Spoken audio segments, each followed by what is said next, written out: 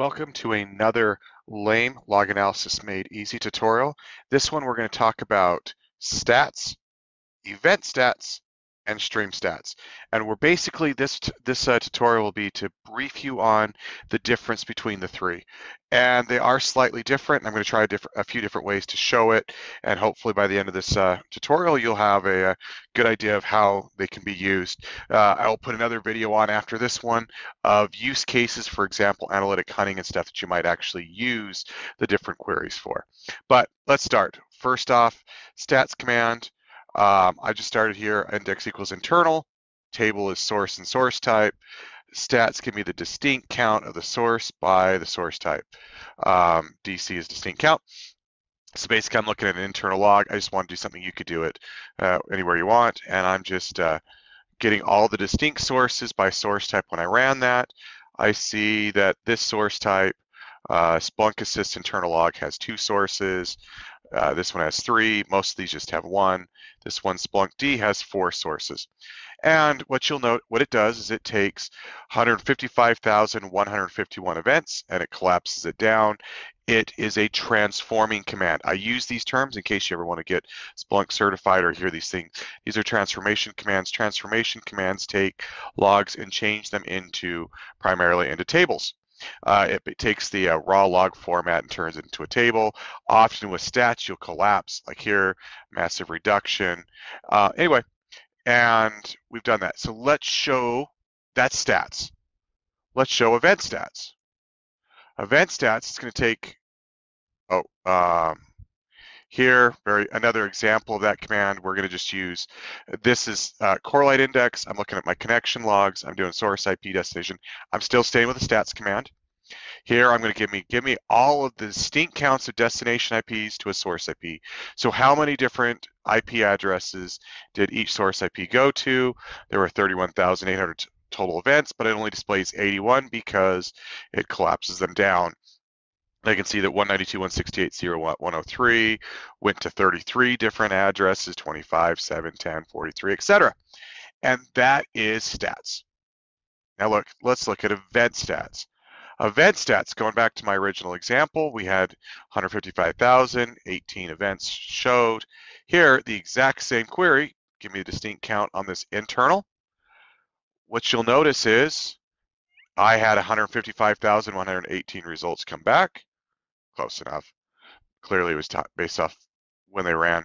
And how many displays? 155,118. It does not do the same collapsing statistical stuff on here. I still have every one of my logs coming back, but I also have that stats count. So you'll notice this is the metrics log, Splunk D, and it just keeps writing 4, 4, 4, 4, 4, 4, 4, 4, 4. And so event stats will not reduce down your logs, and all your statistics show up as individual lines of the entire group. So it's going to go look at this entire data set and come back with the statistical numbers for each line. And so we can, if we move on, we'll see when Splunk metrics log changes. Somewhere down the line, we'll eventually get there. It changes. Now we have this access log, and there's just 1 unique, 2 unique. And so here's you got the 2. You can, and 2, blah, blah, blah, and down the lines we go. And so basically, this is just statting, and each line gets its stuff added to it. Another example using my correlate logs, hopefully this pushes it out. Here's my source IP, here's my destination IP. One of the things you'll notice, be careful with stats, you lose values when you use stats. So here, has stats 10,000. I would need to do something different to allow me to be able to bring back more than 10,000 events. But just so we're just going to move on and ignore the fact that if I had let the limits be as big, it would be 31,780 events.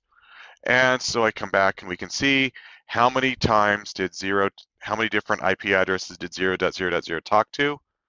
1. And it doesn't matter how many times it shows up, it only talked 1 time. Now here we can see 133. It says there were 2. Well, we can see the first one, 192.168.0.125. 125, 125, 125, still the same. But somewhere around here, there's going to be, oh, there it is. This one here, That's the second one, and that's why we have 2, but it marks 2 to every one of these events. And same if I had something with 3 or up like here, 44. If I counted all that, there will be 44 distinct IP addresses in all these pairings that go together. Here I've got 2, which is 251, 119. That's why I've got 2. So Eventstats, it'll take the entire beginning to end of all your data, do its mathematical analysis, and every log that came back will get that value written into it. Streamstats does slightly different. Streamstats, I'm going to show my last example here. Nope. This one's my last example. Nope. Where did I put that? Okay, this one here. I'm just going to show Streamstats actually does very similar to what Eventstats does, but it takes each line as it comes through the stream from the indexer and computes it and keeps growing. So for example, here, I did a head 100. I'm not going to use any of the values. I'm just going to say Streamstats count. I just want to know, so if you've done stats count, if I'd done a head 100 and I do a stats count, guess what the count's going to be? 100 or less if there's not 100 values that come back. But if I do Streamstats, I'm going to count as event count so I can see it growing, and I'm going to table it. And the very first value that comes back, it says, how many total events are there? Well, when the first event comes back, there'll be 1. Then when the second event comes back, how many total will there be? 2. When the third one comes in line, how many will there be? 3, 4, 5, 6, 7, etc. until I reach the back, and it's 100. So what happens is this statistical number keeps growing as the items come through the stream. Eventstats totals the entire bundle from beginning to end, statistical numbers, and puts them on each line. Streamstats takes each line as it comes through and does the math on them. So let's show another, kind of putting this in practice here. This is my internal logs, source, we're doing the distinct count, 1, 1, 1, 1, 1, and we can basically, okay, so 1, 1, 1, 1, 1, 1, 1, nothing's changing. Is there a place where we get something that changes?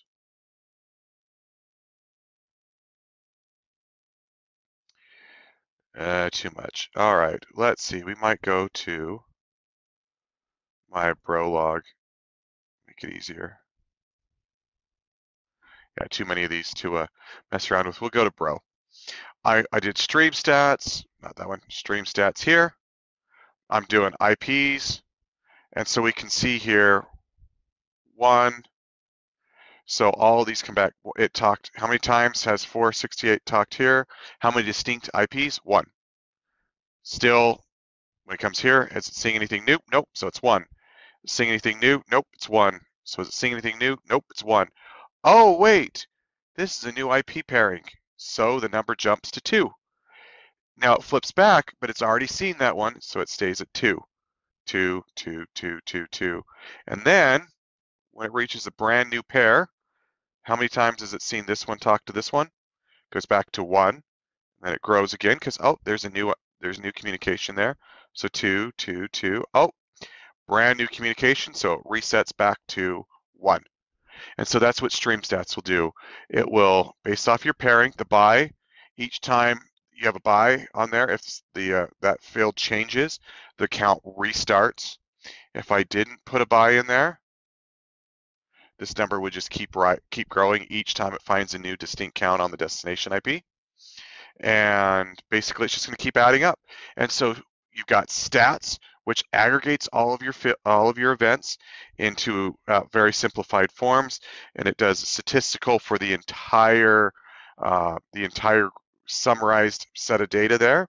Then you have Eventstats, which it grabs the entire from beginning to end, does the mathematical statistics on it, and adds that value to each line, and it repeats it. So if there were 7 distinct values here, all 7 would have the exact same value. And Streamstats, it orders it. It basically, each item coming through the pipe, through the stream, will change your statistics. And so it's a different way of looking at it. All 3 are different ways of looking at statistical packages, getting some understanding of the data as it flows through.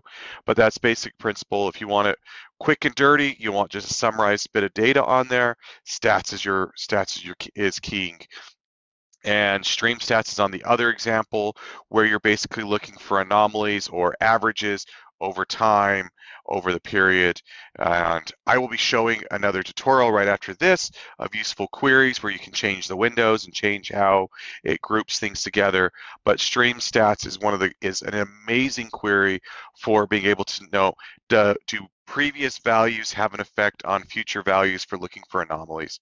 And so anyway, I hope this helps you from being a lame analyst to a Splunk ninja. And if you like this, feel free to subscribe to my channel. Please put down below any comments, questions you might have, any content you want me to do a video on. I love to hear from you guys. I like to do content that you guys want to see. Anyway, I hope you'll keep coming back and keep watching these videos.